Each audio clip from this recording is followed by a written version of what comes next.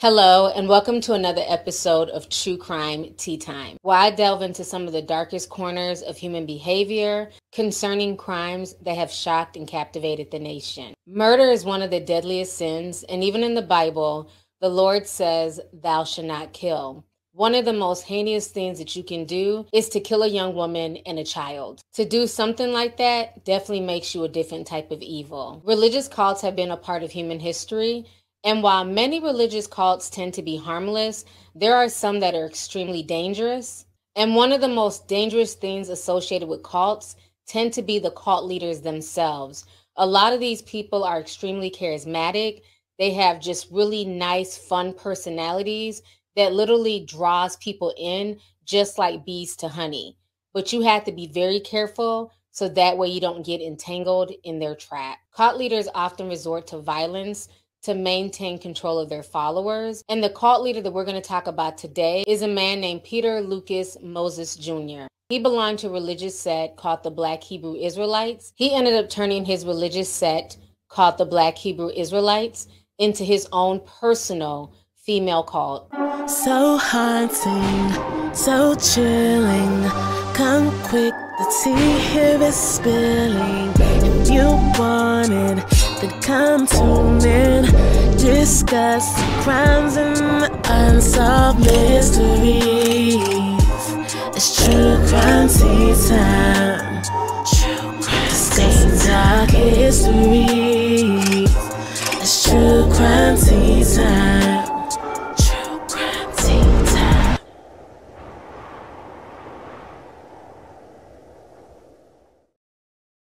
The Black Hebrew Israelites believe that African Americans are descendants of ancient Israelites. They also tend to incorporate varying degrees of Judaism and Christianity into their religious doctrine. But ultimately, Peter would corrupt this and use this sect as a way to manipulate many women under his control and eventually kill a woman named Netta McCoy, and a young boy named Jaden Higginbotham.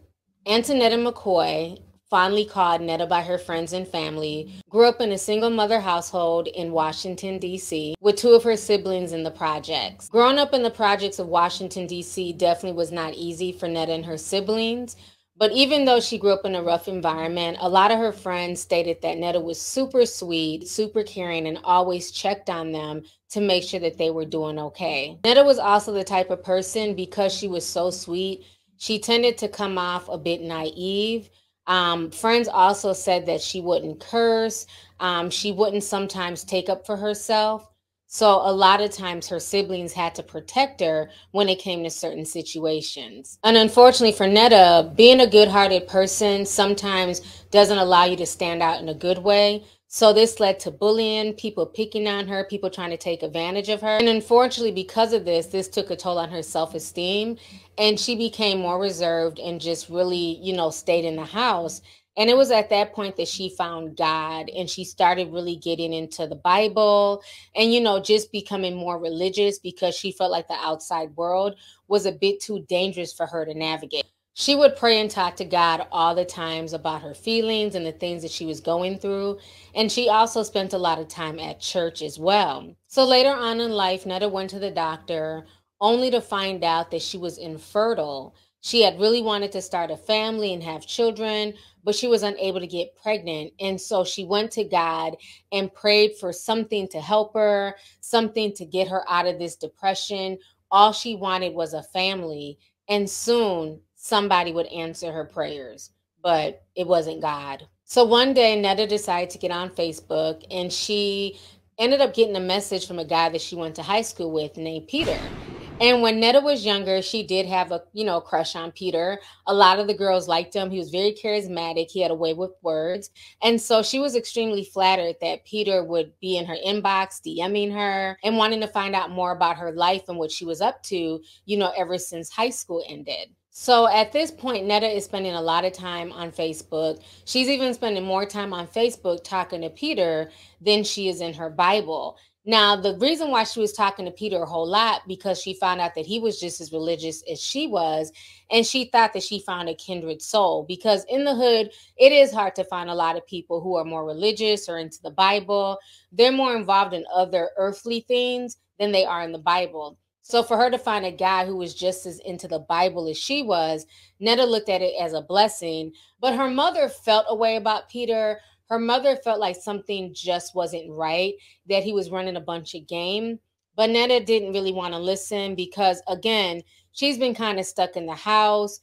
She hasn't really been entertaining too many people. A lot of people kind of felt like she was kind of timid and weird, and people took advantage of her. So as soon as she found, what she assumed was a friend in Peter, it's like she was so smitten by him. But her mother was definitely concerned about this new blossoming relationship. So one of the things that definitely drew Netta to Peter is the fact that Peter had a huge online following. Well, what she thought was huge, honey. He was definitely, a religious influencer, and he would preach. And a lot of times he'd be on video preaching at his church in North Carolina. So that just made her feel like, what, this connection was meant to be. He's a preacher, he has all of these followers. He's preaching the good word. So this made Netta even more smitten over Peter. So because of this new devotion to Peter and this relationship, Peter finally asked Netta to be his girlfriend, and she was super happy. She felt like this is, what I've been waiting for. This is what I've been praying for. She felt that eventually she would be the first lady of the church. So Netta was just, she was head over heels over Peter. This was the man that she had dreamed of her whole life. So eventually they grew further in love. They would take weekend getaways. She would go down to Durham to go spend time with Peter. And Peter would also come up to Washington, D.C. to visit her as well. Well, eventually, Peter asked her to move down to Durham, North Carolina. He felt like the long distance relationship was becoming a bit too much, and he wanted to be with Netta full time.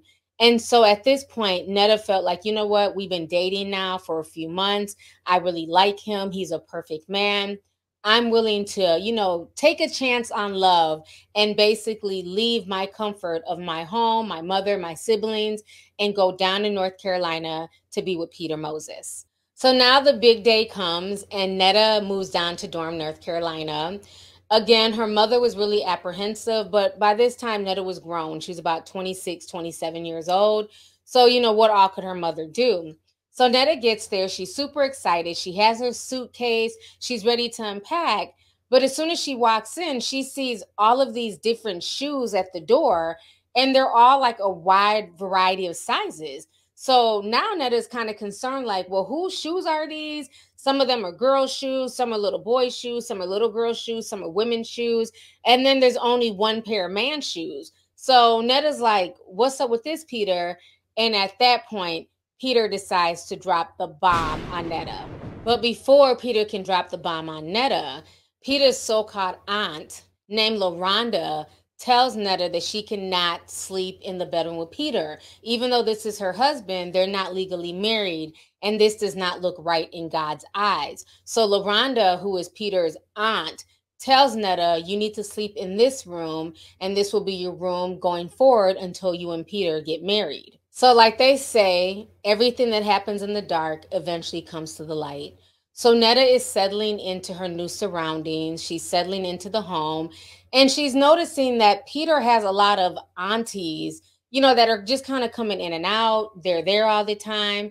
And, Peter does these sermons, and these women come into the home and they're listening to Peter preach. And he is preaching, honey. He's preaching the gospel. He has everyone mesmerized, not only in the room, but also on video on Facebook, because again, he also has followers on the internet who tune into his sermons as well. So Peter is doing a whole bunch of preaching, and Netta is just like, wow, this is my man. He's doing his thing. He just speaks to my spirit. So Netta is eating all of this up.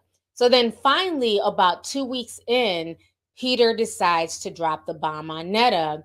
And Peter tells Netta that LaRonda is not his aunt, and all the women who are coming to the, the Sunday service are not the aunties and the cousins and all that stuff, but that all of these women are Peter's wives.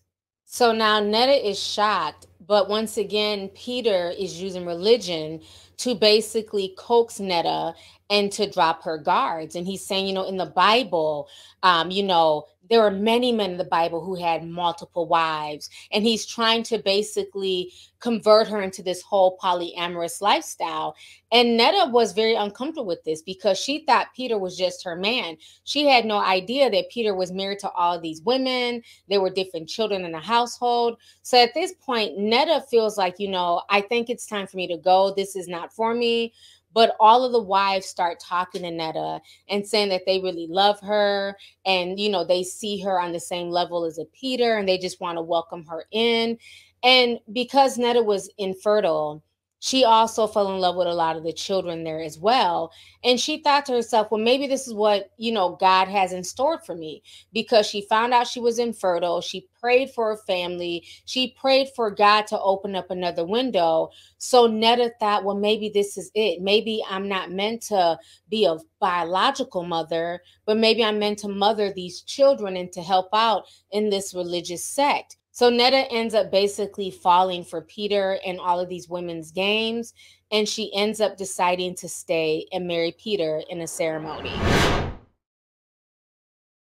So Peter definitely has a unique way of running his household.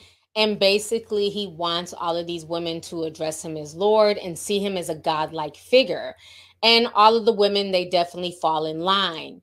So Netta's job is to basically help homeschool the children and take care of them. So while Netta is doing this, she ends up forming a really close relationship with this little boy named Jaden. And Jaden is Vania's son by somebody else. So he is not Peter's biological son.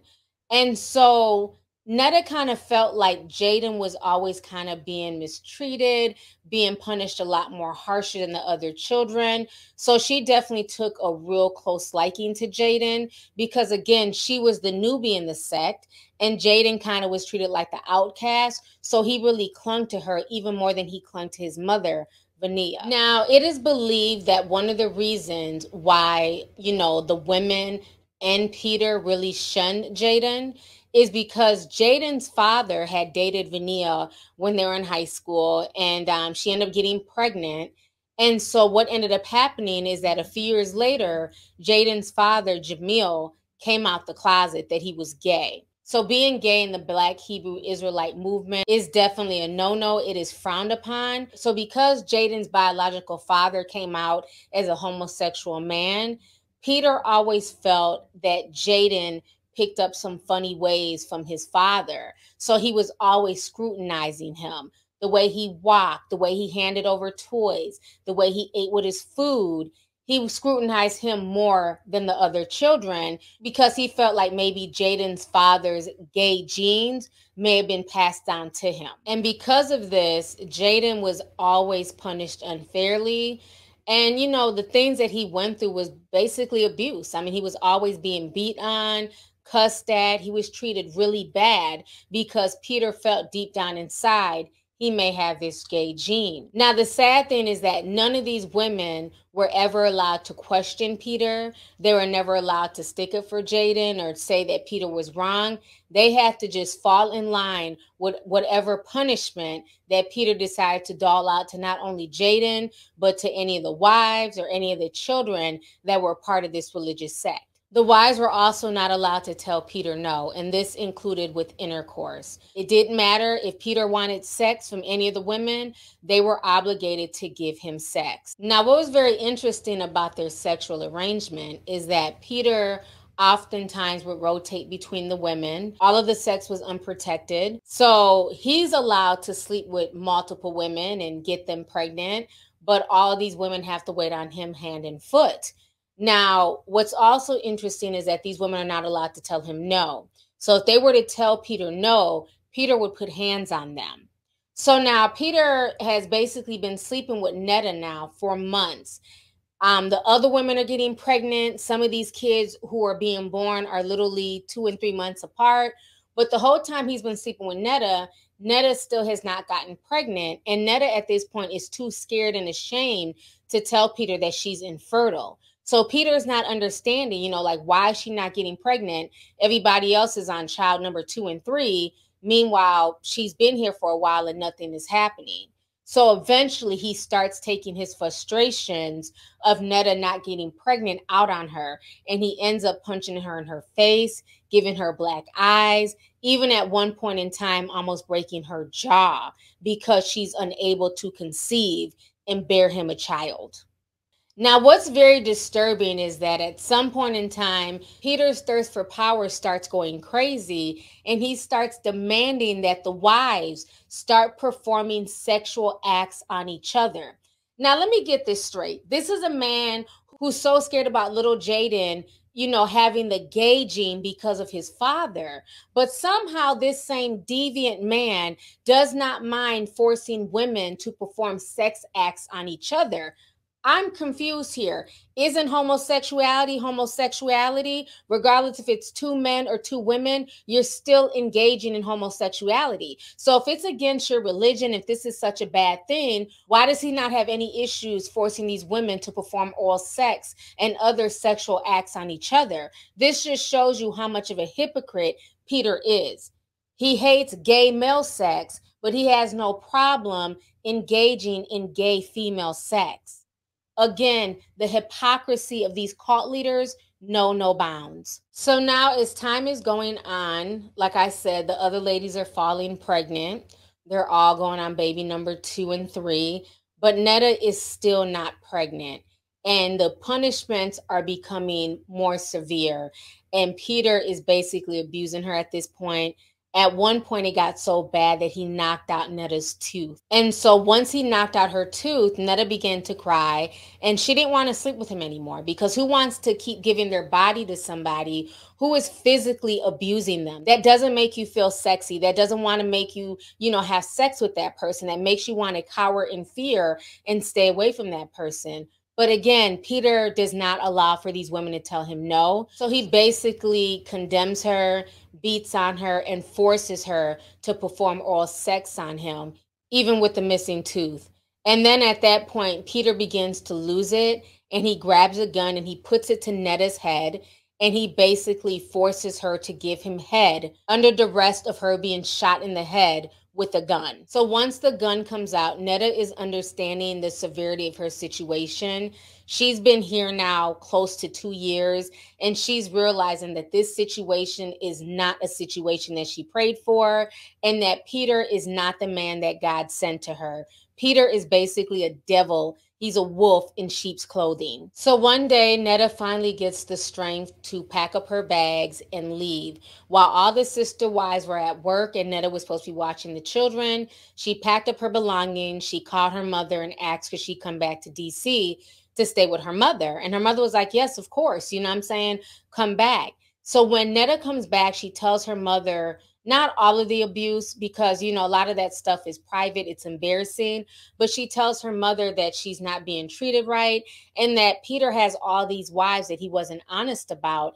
And the mother says, I told you there was something about him that was just really sneaky. I wasn't feeling him.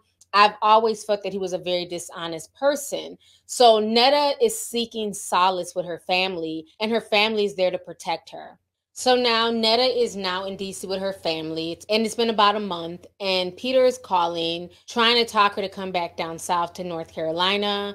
But, basically Netta's family is blocking this and saying that, no, she's not coming back down south with you. Leave Netta alone. Netta needs to be up here with us. So what ends up happening is that Peter and the remaining 4 wives all decide to drive up to DC.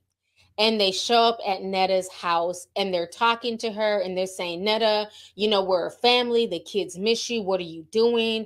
I'll change. We'll make things more comfortable for you, but you can't just leave us. We need you. You're a part of our family.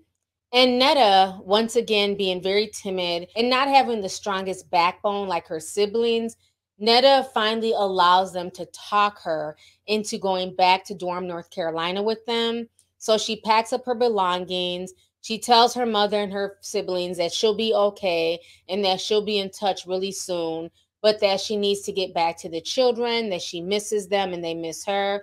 And Netta ends up getting in the car with all 5 of them. And that ends up being the last time that her mother or her siblings ever see Netta again.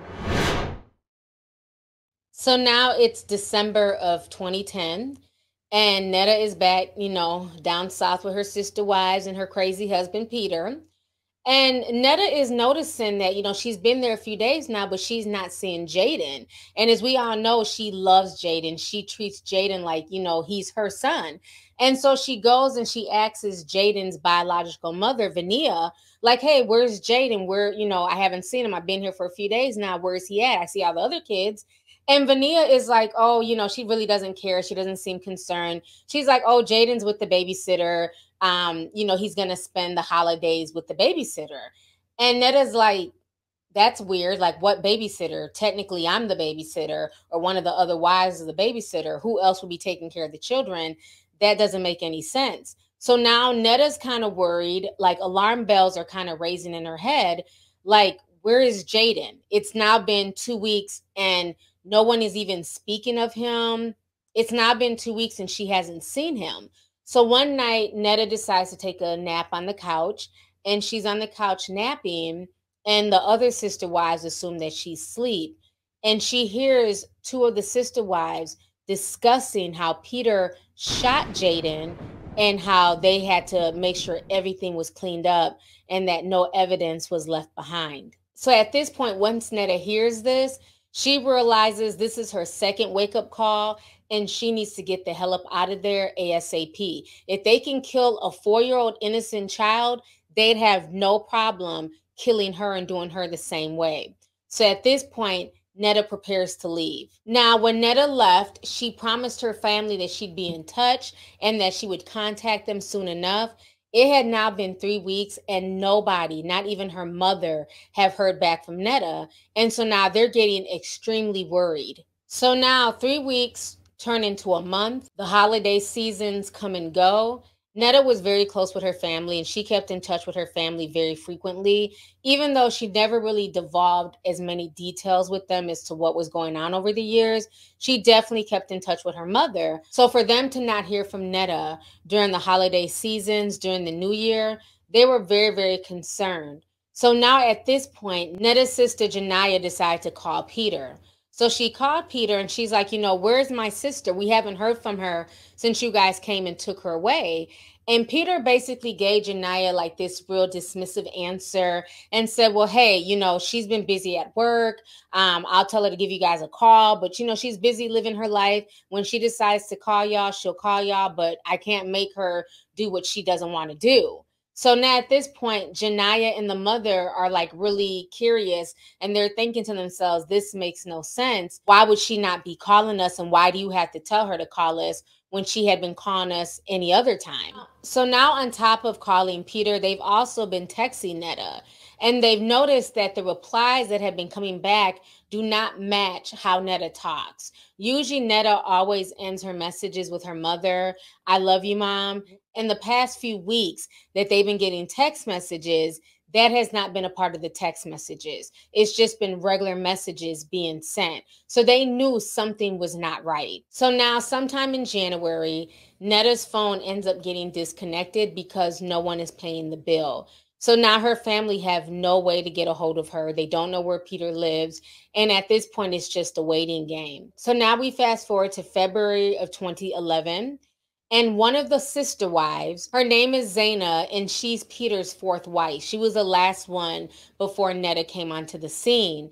And she ends up running away from the house and she ends up running to the police station.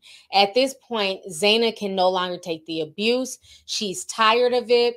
And she's scared and she starts telling the police everything. That Peter is not only abusing her and the other women, but that Peter is also a murderer and that there are 2 people missing and that the police need to investigate right away. So the police end up pulling up to the house after being told that Netta and Jaden are missing. They end up talking to the other sister wives and none of them would cooperate with the police. Basically, the other sister wives are making it seem like, they have no idea what Zaina is talking about, that Zaina is basically crazy. She's making things up. And so the police are kind of stumped because they have one woman telling this crazy story of murder and abuse. And then you have these other women who are in the household saying that everything is a lie. So at this point, the police decide to start their own investigation and they start sweeping through the property. They end up finding bullets lodged in the bathroom wall. They find blood in the garage.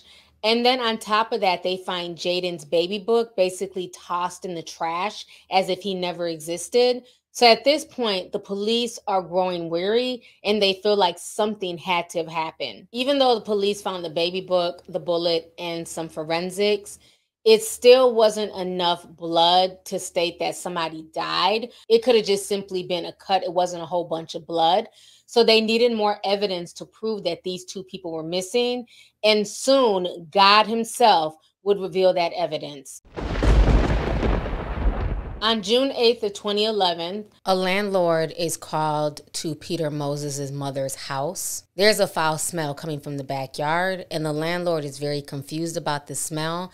He's thinking it might be a plumbing issue, so he ends up calling some plumbers to dig into the reason why the backyard is emanating this smell that Peter Moses' mother called about. So he hired 2 plumbers to go and check the plumbing line to find out what was going on, why this terrible smell was emanating from like the backyard area of the house. And as the plumbers were digging, they found a trash bag with a child's body in it. They found several trash bags with human remains in the backyard. And upon further investigation and forensics, it was found out that those were the bodies of Netta and Jaden. They had been buried in the backyard within weeks of each other. Peter Lucas Moses Jr. was arrested and charged with 2 counts of murder. But of course, like the loser he is, he was not going to go down on his own. He was not going to go down on that sinking ship by himself. He also ended up snitching on the other sister wives as well. And this is what he told police. He said in October of 2010, LaRonda basically walked in on Jaden, allegedly touching on one of the other little boy's bottoms. And as soon as she saw Jaden touching the little boy's butt, LaRonda, she said she was really disturbed and that maybe Jaden may be gay. So at that point, she went and told Peter of what Jaden did. Now, remember, Jaden is a 5-year-old child. And a 5-year-old child, they don't understand what they're doing. Most likely they're just playing, popping each other. They're not thinking sexual at 5 years old. But again, this is what happens when you're in a cult-like environment where, the littlest things get taken to the extreme. So instead of having a talk with Jaden and telling Jaden about inappropriate touching and keeping his hands to himself, they decide to take matters into their own hands. So at this point, Peter says he's done whooping Jaden. He's done with the punishments, that Jaden is basically incorrigible. He's hard-headed and he'll never change.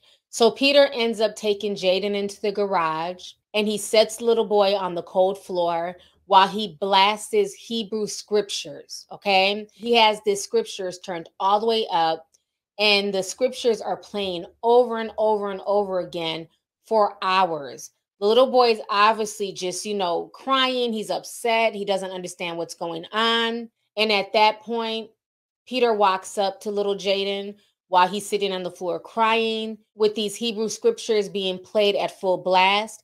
He grabs his gun, he puts it to Jaden's temple, and he pulls the trigger, killing the young boy instantly. After he kills Jaden, he goes on with the rest of his day like nothing mattered. And he basically orders LaRonda and Laveda to clean up the mess and dispose of the body. So at this point, they haven't buried Jaden's body. He's just in trash bags. And so Peter ends up having them put the trash bags in the attic.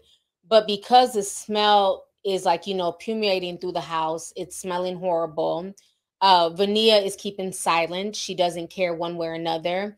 They decide to come up with a plot to then bury Jaden's body in the back of Peter's mother's yard. So it was Peter's mother's backyard that Jaden was buried at.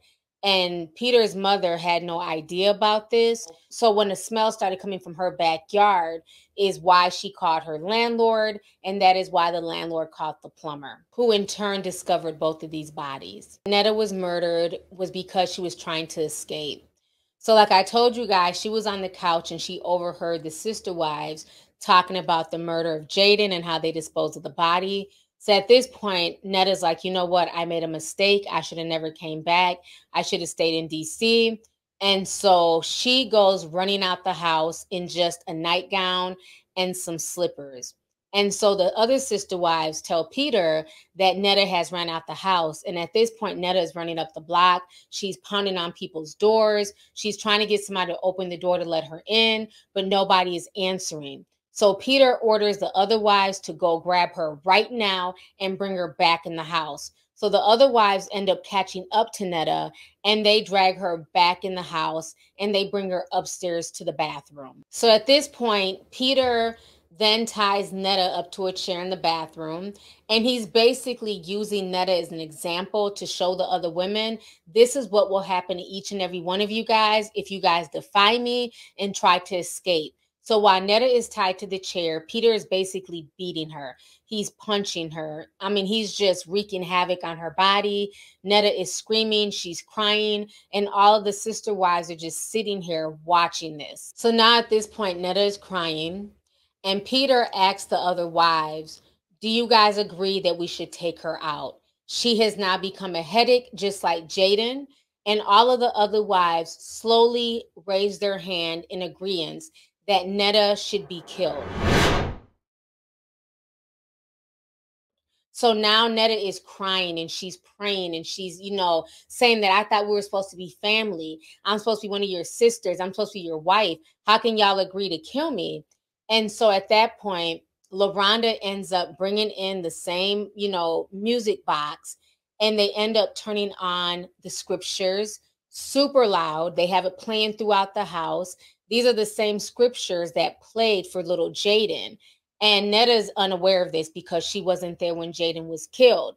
So they have the music playing super loud, and each one of these women start taking turns beating on Netta. So all the sister wives are now taking turns punching her, kicking her, hitting her, and just abusing her while she's in this chair crying and begging for her life.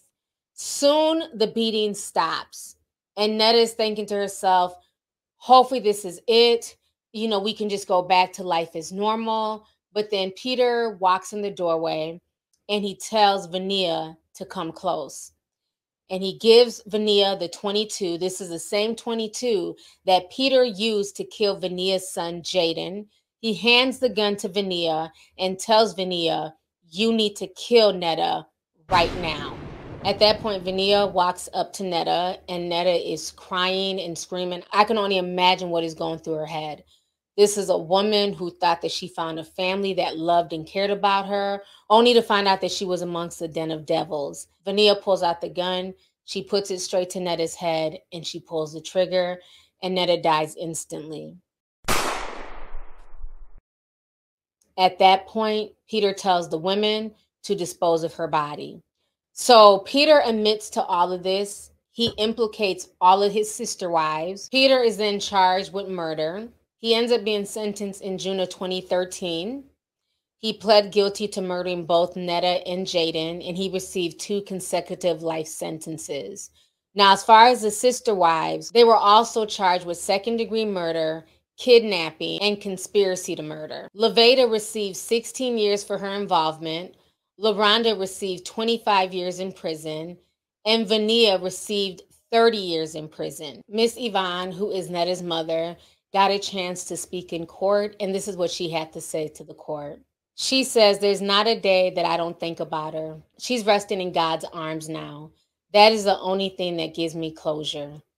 There will come a time when I can forgive you, Peter, but I have not gotten to that stage now. If I don't forgive you, God can't forgive me, and I can't see my child again. This is a nightmare. I hope that this story brings awareness to you guys on how dangerous and manipulative cults can be. Jaden and Netta, they were both victims of this cult. They both loved each other dearly, and unfortunately, both of them never got to enjoy the rest of their lives due to the manipulation and the godlike complex of somebody like Peter Moses. Netta and Jaden both longed for love, and they both deserved it. but unfortunately, they didn't get what they had longed for. And I hope this is a wake-up call to many people to listen to your first instinct. Never be so smitten by anyone, male or female, that you don't put yourself first. If somebody can lie to you about something as serious as having multiple wives and multiple children, they are not the ones for you. I know a lot of people are popularizing polygamy and polygyny and, polyamory and all the other poly stuff. And understand a lot of these relationships are innocent, but some of these relationships are based on manipulation, possessiveness, and control. So ladies, take care of yourselves and don't be scared to put yourself first in a relationship. Thank you once again for tuning in to True Crime Tea Time. Until next time, I'm your host, Lovely T. Enjoy your day and stay safe. Bye.